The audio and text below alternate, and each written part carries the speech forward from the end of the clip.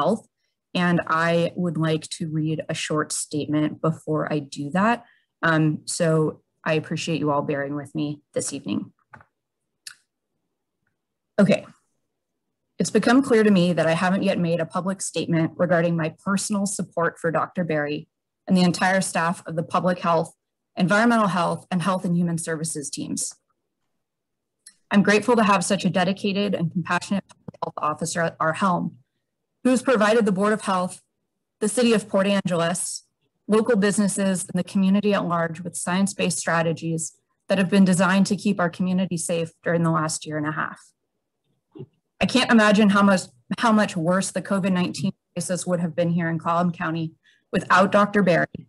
And while I've been saddened to see the recent high number of cases and deaths in our community, I believe these numbers would have been significantly higher without Dr. Berry's leadership. I know it's hard being the person people turn to when they're looking for advice and answers, while also being the person to blame when things go wrong. It's a difficult position to be in, and made even more difficult with the hostility, threats, and misinformation that I've seen in our community.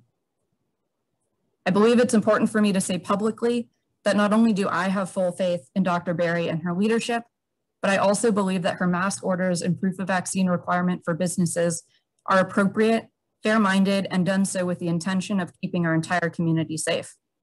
I believe in free speech and the right to protest the government. I was raised protesting, and I've personally been a part of protests against government policies I disagree with. Protest is part of what makes a democracy successful. In my role as the chair of this board, I welcome protest and public comment, and I believe everybody deserves their voices to be heard. But now I want to make it clear that I don't condone threats or intimidation tactics, including against our public servants and government employees. I think it's unconscionable that our staff have received threats, been called names, and have been subject to intimidation. Everybody deserves to feel safe at their place of work and in their homes. So with that, thank you to this board for joining me today to look at this resolution and to be part of this special meeting today. Thank you. Okay. So with that, I would like to move along, which brings us to the resolution that I think I have to read to us first before we discuss it. So I would like to read that now. Sorry, you get to hear a whole lot of me talking today. Okay.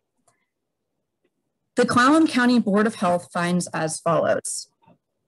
Whereas the spread of COVID-19 poses a significant risk to everyone in our community, and whereas Dr. Allison Berry has served as Clallam County's health officer through the entirety of the COVID-19 pandemic, and whereas Dr. Berry has provided consistent and compassionate leadership and guidance, and whereas Dr. Berry has led a public health team that has worked tirelessly to support the health of our community, and whereas Clallam County's environmental health team has provided exceptional and vital support to the public health effort throughout the pandemic, whereas Clallam County's Health and Human Services Department has been both broadly and deeply involved in supporting public health in a myriad of ways throughout the pandemic.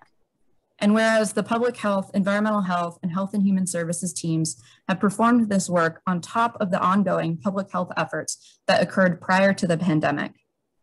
And whereas Dr. Berry has utilized the best available scientific data to inform public health directives. And whereas Dr. Berry has issued public health orders intended to help reduce the transmission of COVID-19 in our community and keep our vulnerable community members safe. And whereas these orders have been issued to support local hospitals, medical professionals, and other frontline staff who have also dedicated themselves to caring for our community. And whereas Clallam County's public health team continues to work tirelessly to help our community understand the seriousness of the COVID-19 pandemic. And whereas this work has been done in an environment where the public health response has been complicated by the circulation of a large amount of hostility fueled by misinformation. Now, therefore, be it resolved by the Clallam County Board of Health to offer our full support and deep gratitude to Clallam County's Health Officer, Dr. Allison Berry, Clallam County Public Health, and all those in the Health and Human Services Department and throughout the organization who are giving of themselves to help others in our community. The Clallam County Board of Health honors the very difficult work being done in service of our community's health and those doing this work work in challenging circumstances. Thank you. So with that, I think, to be honest with you, I can't remember doing an ordinance before or a resolution before, excuse me. So if I get the order of operations wrong, please let me know.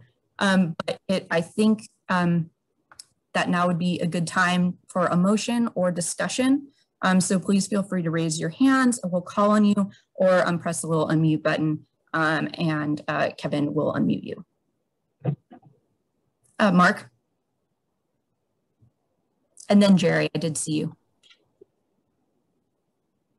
Yeah, thank you, Navarra, and thanks to the board also for making time to meet today. I would be pleased to move that the Board of Health approves this resolution recognizing Clallam County's health officer and the Health and Human Services Department as written and presented by our Board of Health chair. I second.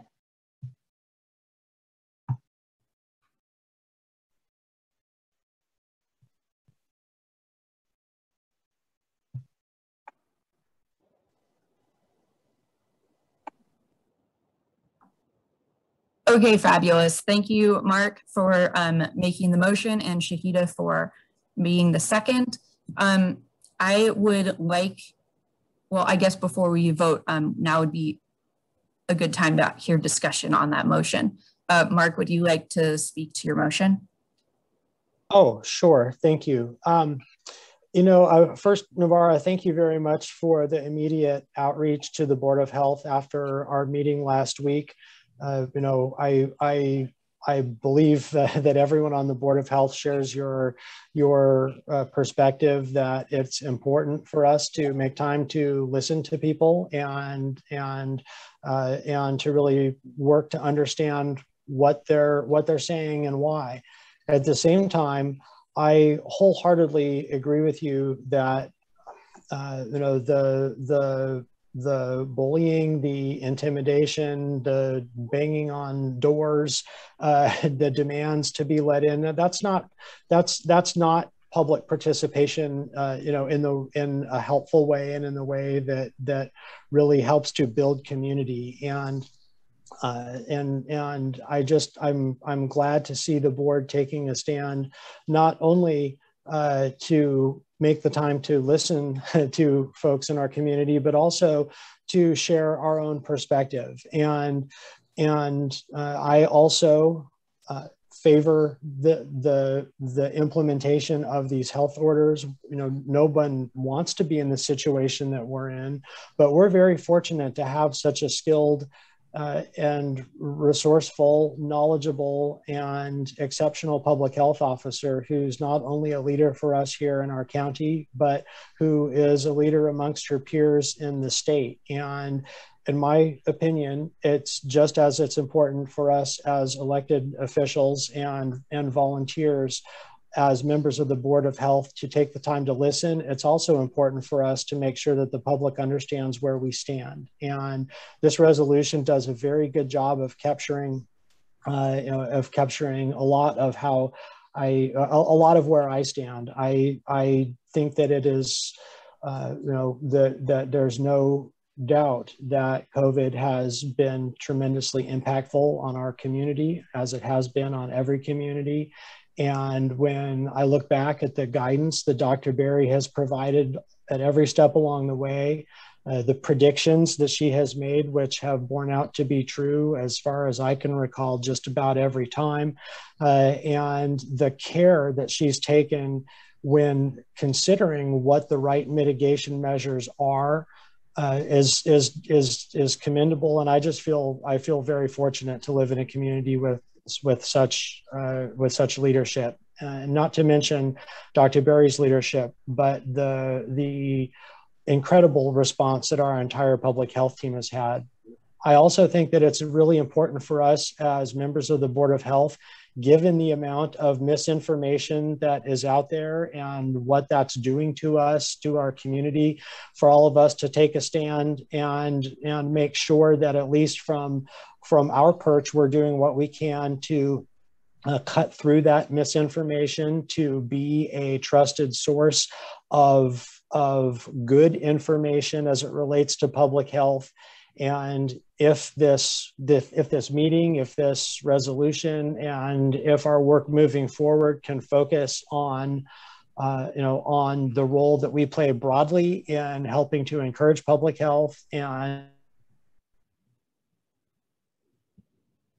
if we can be more vocal and encouraging people to, buy into the public health messaging and the public health efforts that we're making, then all the better. So I guess I'll probably start repeating myself if I talk a whole lot longer. So I'm going to give the floor to someone else. But Navarra, again, I thank you very much for your leadership of this board, for calling this meeting today, for helping to put this resolution together.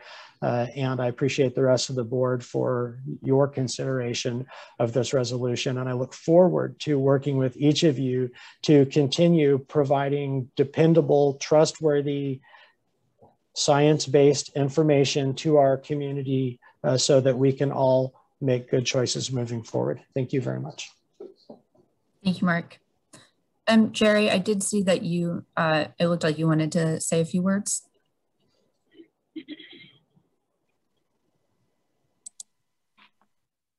Can you hear me? Yeah. Okay. I think your comments and Mark's comments pretty well sum up, without me having to repeat a lot of things, how I feel about this too. You know, I haven't perhaps been the most vocal in meetings, but as I've told Dr. Berry in the past, just because I'm not the most vocal doesn't mean I support you 100%. I enthusiastically support this resolution.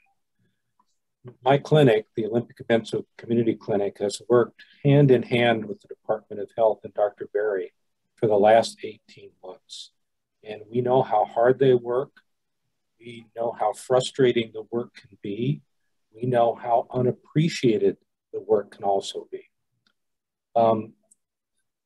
The amount of misinformation in the community, to me, is just staggering. And we have to do, I think it's incumbent on myself and other members of the board to take a more active role, engaging the community and trying to get through this, because this is how we're going to break this in the next couple of years. So again, I wholeheartedly endorse this resolution. I thank Dr. Berry for her leadership in trying times, and I thank Navarra for also putting forward this meeting and getting to the bottom of this issue. Thank you, Jerry. Would members of the board, Shahida? Go for it. Yeah, can you hear me? Yeah. Thank you. I just want to echo the sentiments from Navarra, from Mark, from Jerry, what was written in the resolution. All members of the Board of Health, we've read all the comments sent to us by email. We've heard all the comments spoken in the public. Bullying and threats are not acceptable, but we also received some really wonderful letters in support of Dr. Berry, and I believe that that is more reflective of the general public opinion of Dr. Berry and her work. I know that we've all made many sacrifices this year, in the last year and a half. And I understand that we're all tired of COVID, but we must not lose hope, and we must not lose sight of the higher guiding principle to serve a greater good and to care for each other, to help each other, to watch out for one another. I think that's what it means to be part of a community where we all need and depend on one another. And so I come from a public health background. I know that by definition, public health includes not only the health of a population, but the endeavors to keep the greatest number of people and the most vulnerable among us safe and healthy. So and as a parent, with the start of school being the top priority of our county and the well-being of our children and whatever we can do to keep them learning in the classroom, it's also to keep our hospital staff and our health systems from being overworked and overwhelmed in this time. I think that this being the case, I put all of my faith in the orders that Dr. Berry has issued. And so with that, I yield the floor. Thank you, Shahida. Randy, would you like to speak? No pressure. I've heard about 2/3 of what was stated. So, and all I'm going to say is I'm in agreement with everything that I've heard. So that's good enough. Thank you. That's great. Thank you, Randy. I did see that. Oh, yeah. Kevin, go for it. Well, not as a board member, but as a staff member that does work with Dr. Berry, as well as the rest of the HHS staff. I just want to thank Dr. Berry personally, because it's more than this resolution and or the directives that she has given. I've seen her at work. I've seen how she interacts with staff. She's so helpful. She's so patient. She's been to the social distancing center. She's gone up to Forks. She's gone door to door assisting people. So she goes above and beyond what any expectation would be from any employee, not to mention the role of a health officer. Kudos to you and thank you very much. Thank you. I did see that we had another call-in number, and I did just also want to make sure that that wasn't Commissioner Peach or Don Lawley. So I just want to make sure that if there were other board members who came in a little late. Yeah, Mark.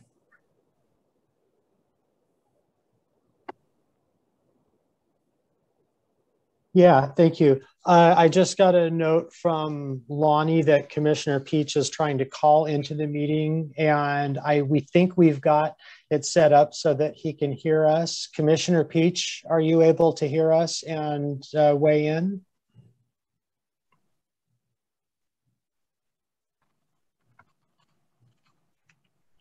Hit *6 to unmute.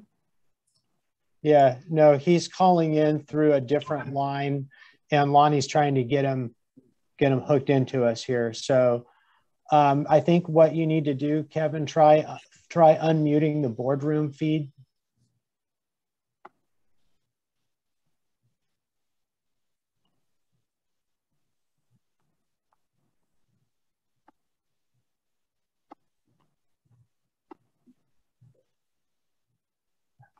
And then Lonnie, you might need to unmute on the boardroom computer now that Kevin's given you permission to unmute. We'll see if this works.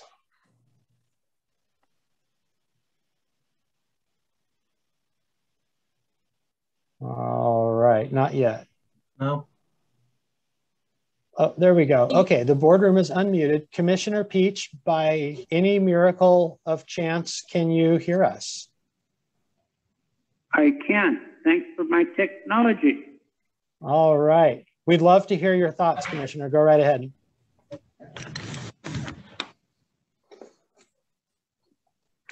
I'm sorry I wasn't able to attend the previous conversation. I'd like to share my thought that the resolution before the Board of Health is one that I support.